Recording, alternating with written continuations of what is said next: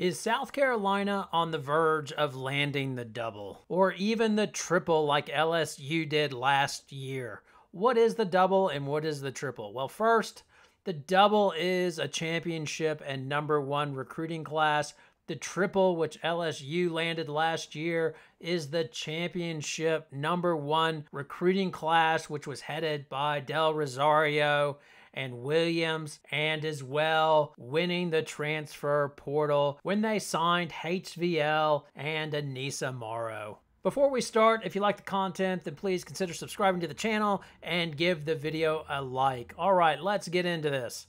Now first, some South Carolina fans might argue they won the triple last year as they had the best team in women's college basketball. They did pretty damn good with recruiting by getting full Wiley, and they're pretty happy with their transfer portal score of Tahina Pau, who they would put against LSU's transfer any day, or transfers any day of the week.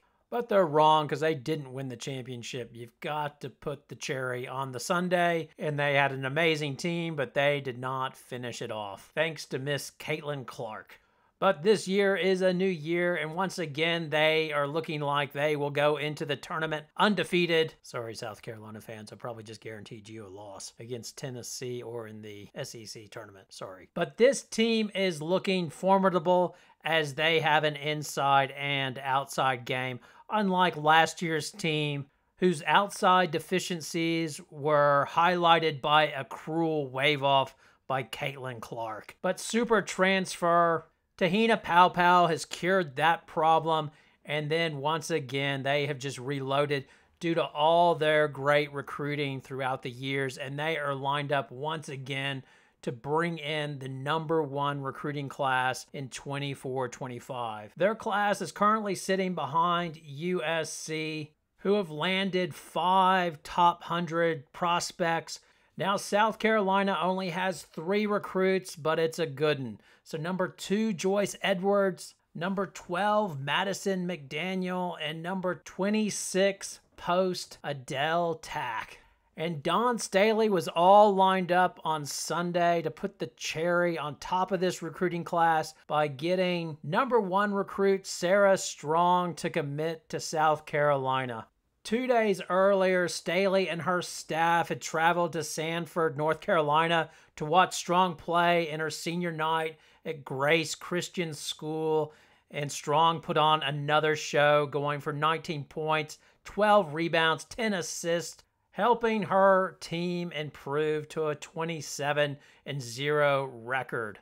And then Sarah Strong came to South Carolina and got to watch them put a beat down on UConn, and during the game, the crowd broke out into a "We want Sarah chant." Now, this was the same tactic that they used on Joyce Edwards, and she committed to signing to them after the game as well. They had Asia Wilson talk to her at halftime and spruik the value of going to South Carolina and being coached by Staley, and sure enough, she committed, like I said, after the game. But with Sarah Strong, I tell you what, I don't want to play poker with her as she's holding her cards very close and giving nothing away. Her only hint was UConn and South Carolina have shown interest in me. As well, if I'm buying a car or a house, I might have Sarah Strong represent me, because that's pretty impressive, as that's a nice little closer, getting the whole stadium to chant your name, but she didn't feel the pressure and hasn't committed to anybody or anything. Now, after the game, Dawn Staley was a bit disappointed that South Carolina was unable to close the deal, saying, "I thought I was going to have a welcome home, but not yet."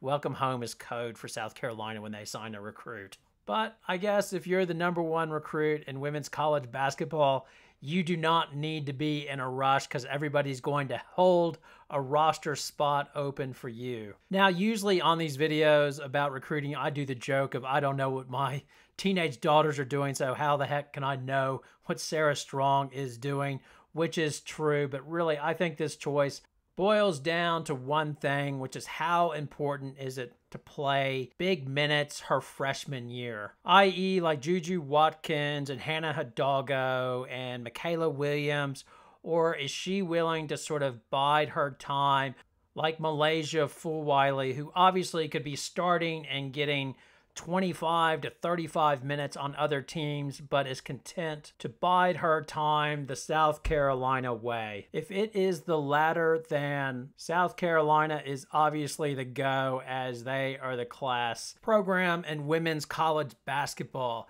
If it's not that and minutes are the main consideration, then obviously you would think the line of contenders would be UConn, North Carolina State, because Daddy goes there, and LSU, as she would definitely get playing time there as well. One other consideration is injury. So if injury is a concern, I wonder if her dad steers her away from UConn.